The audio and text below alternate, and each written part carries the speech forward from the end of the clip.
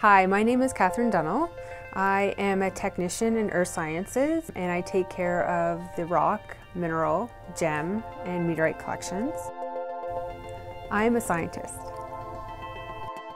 We, as kids, always went to the cottage and saw big outcrops, and it was always a question of why they're here and what does this mean.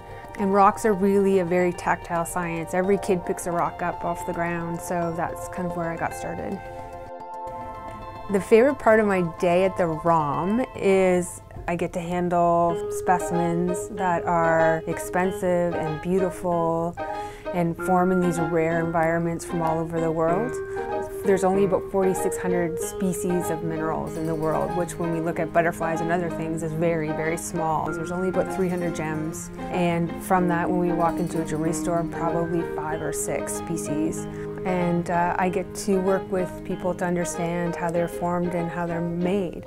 So it's a really unique experience here at the ROM.